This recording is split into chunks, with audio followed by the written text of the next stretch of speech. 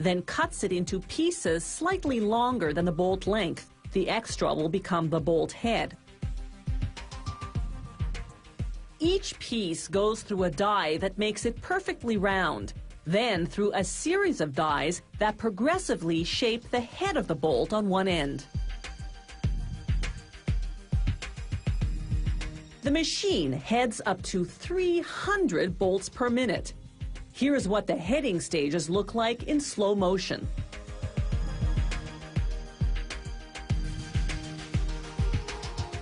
This die creates a slight collar.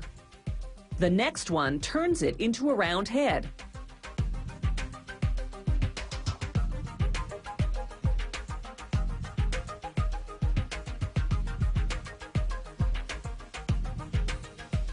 Then the last die transforms that into a hexagonal head, the most common shape.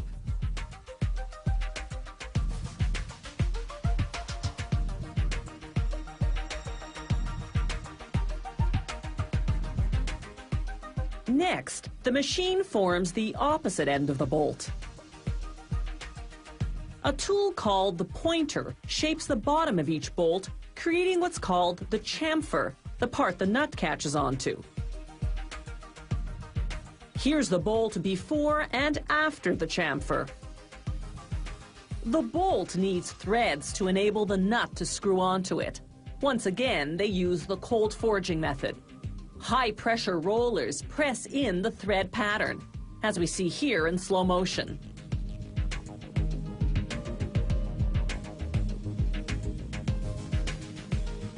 This is the actual speed, up to 300 bolts per minute. During each production run, they take several samples to verify dimensions. They use various measuring devices, a micrometer to check the bolt's length, calipers to measure the width of the head, and a ring gauge to check the threads. To make the nuts, they use a process called hot forging.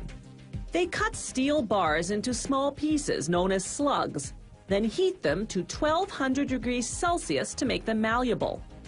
As we see here in slow motion, hydraulic hammers punch the slugs into hexagons, while a die pierces the hole.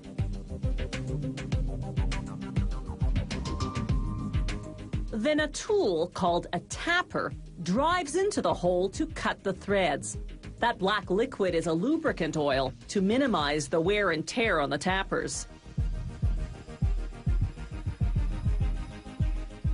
The nuts and bolts now go into an oven at 870 degrees Celsius for about an hour.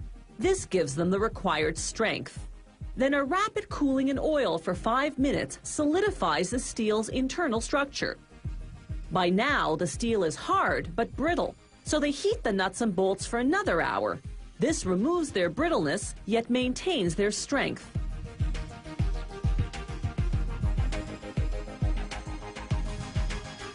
The quality control team pulls samples off the line, measuring how much force it takes to break them. If a bolt meets its